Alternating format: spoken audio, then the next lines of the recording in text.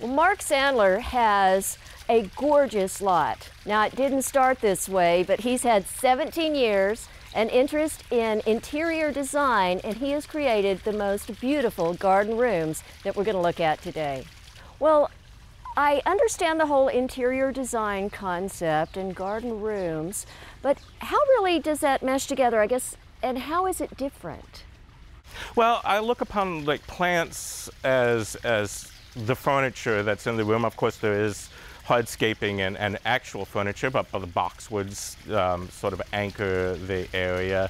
Flowers and the perennials to me are sort of like the accessories that are in the room.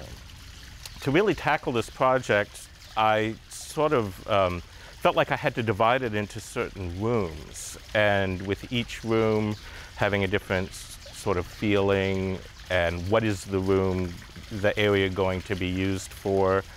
So when we moved here 17 years ago, there were only 3 mature trees in the lot. Everything else we've added. This area here used to be a driveway that was taken out before we moved in, but the dirt just was not good. I tried growing grass here and it just wouldn't grow, so I put down the pea gravel because I think it stays neat all the time. And from this central area, we added the pond, and most of the yard is shade, so I added a lot of the shade plants that you see. Hostas, of course, grow well, hydrangeas. The fieldstone was the first pond. We've had to redo it about 3 times. You know, it's a work in progress. There's always, you make mistakes and then you figure out what you have to do to fix them. Well, let's go take a look at some of the other rooms going through here. Certainly. One thing that I noticed is you have lots and lots of boxwoods.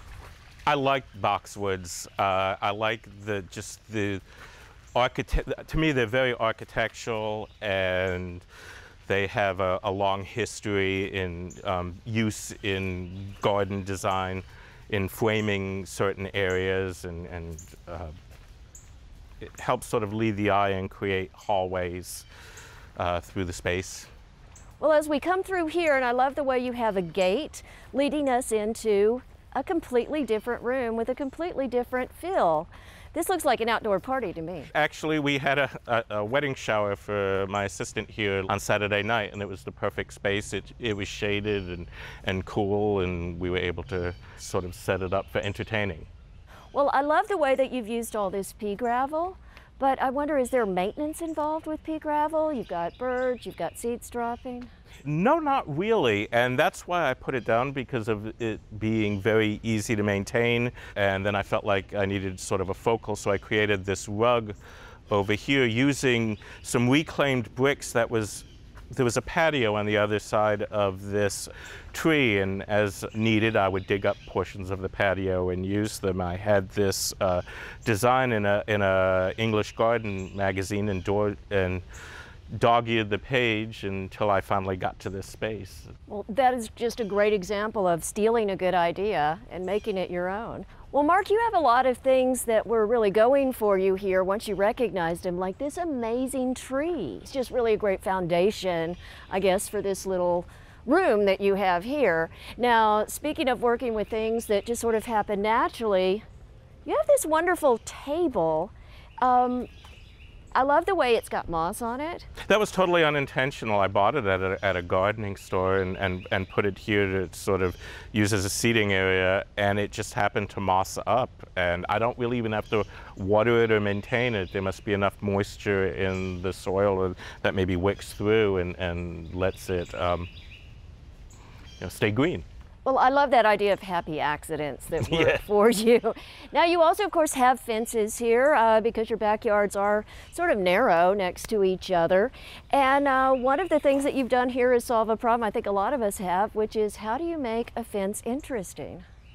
Well, there's a lot of fencing here, and I sort of needed a focal point for this area to balance the other side. So this is a gate that I built to give the illusion that you could go into another section of the yard. There's actually a chain link fence on the other side of that if you open the door. But I use it as a spring and summer garden tool shed. I love that idea. I think I might steal it. Love your hallways. I really like the stepping stones coming through them and all the plant interest. So what I want to know, Mark, is what is your secret for keeping all of this weed free? Hand weeding. Lots of hand weeding. I usually do it every morning before I go to work when it's still cool out, and I try to tackle a section at a time. If you maintain it and don't let it get away from you, it's pretty manageable. Okay, well, oh my gosh, it looks like we've entered the formal dining room. This is a much more formal area. This is a parterre garden that I put in. I used some reclaimed bricks to border it and the boxwoods. And to keep it less formal, I put more casual plants, lilies and peonies. And in the spring, there are tulips in this area. Well, Mark, I have always wanted to have some sort of formal boxwood garden, but it's just a dream because the maintenance scares me. It's not that difficult to maintain. It flushes out spring growth, and I trim it in the spring, and then there's another smaller flush in the fall, and I use my hedge trimmers and I trim it in the fall. Well, it's always nice to have a piece of home in your own garden, especially when home is far away, like Connecticut with you. So I know you made a trip there recently. What kind of things did you bring back? Well, I grew up in rural Connecticut, and where my parents live and where I grew up, it's completely surrounded by woods.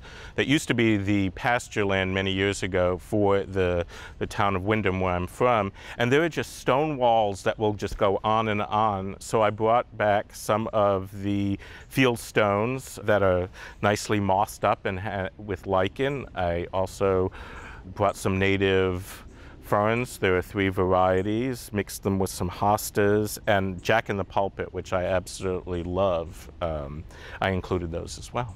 Well, I added, so I put in the dry creek because I sort of wanted a separation from a more formal area into a more casual area, and built a bridge and created this sort of woodland gardens setting, which has a nice day bed for relaxing and a mixture of sculpture.